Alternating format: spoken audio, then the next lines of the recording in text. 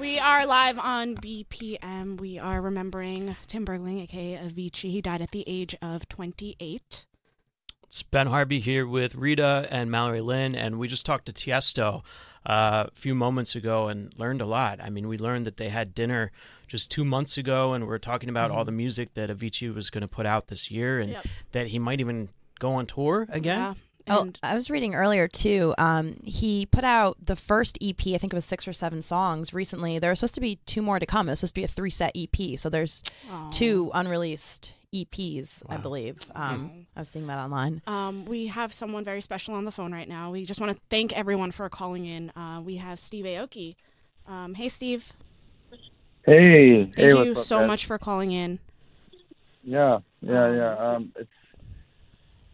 It's so hard. Where were you when you found out the news? I'm in New York. Okay. I'm actually out here in New York right now. And when was the last time you actually got to see Avicii or? Last time I saw Tim was last year. I'm trying to remember him and Like Mike came out to my set. I was playing an unannounced DJ set in a small club in LA, and he came out with Mike. That was the last time I saw him, was in the club. But, and how is he? How is he doing? I mean, he's doing great. It's like, when I saw him, he was doing great. Because he's out and he's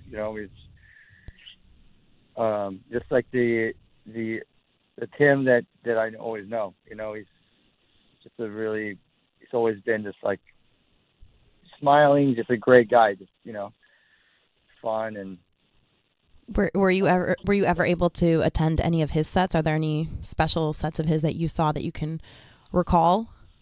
Yeah. I remember I opened for him for his Avicii or his Ibiza Ushuaia residency, and it was I mean, it's something else when you were able to watch him do his thing up close. I mean, that was incredible to be a part of that, and then dating back to like 2011, we did the Identity Fest together across the U.S. And that was incredible to be a part of that with him. Yeah, we heard from just in general, I was just listening when I was on hold, listening to the song you're playing. It's interesting because when I really go back to what Avicii did to electronic music, I literally can hear him in all these songs, even if they're not his songs. Yep. Wow. He's one of the, he's like almost not single-handedly, but he's one of the most important figures for EDM, that term to even exist. That term is it's like, maybe 10 years old, and Avicii broke that term into existence. There's a few artists that can do that, and he's one of them, 100%. He's one of them. I always think about that when I go back into time, and I talk about what is EDM, where did it come from, and who are the pioneers that made it happen.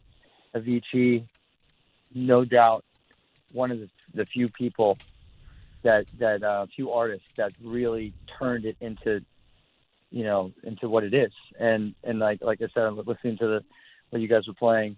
It's like I hear Avicii in that, because I hear Avicii in so much music. When you break it down, it's like Avicii's in all this music because he inspired and influenced all these amazing producers and friends and myself, and it's crazy to just think that he's gone. Yeah, absolutely, definitely a legend. And actually, right before you got on the phone, we were actually on the phone with Tiesto, and I think one of the most compelling things that he said, something that I never even considered, is when you see a DJ up on stage, you don't think about this, but he said that Avicii actually had stage fright. He was terrified of being on stage. And yeah, I was wondering, did he ever talk about that with you? Did you ever experience that side of him?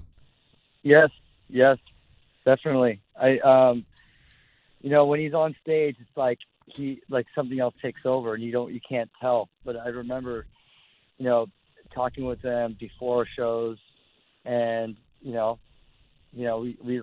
talked about that. Like, I mean, we all go through like that kind of stage fright, but I mean, he always he talked about it every time before you go on. Like, Wow. It's interesting that behind the scenes, like what you don't know, but about these incredible artists like him, Yeah, we're talking with Steve Aoki, and Steve, you just tweeted an hour ago, "My brother, I miss you," and you posted 4 photos of you guys hanging out, having fun behind the DJ booth, you guys jumping together. What do you miss the most, or what will you miss the most about Avicii? It's like some people have that energy and that smile and those little human moments that like make your life, like that change you in that moment. And Avicii had that, like Tim had that. So like whenever he was around and whenever he show up, it's like my whole day would change. You know what I mean? Like there's certain people that have that spirit, that energy.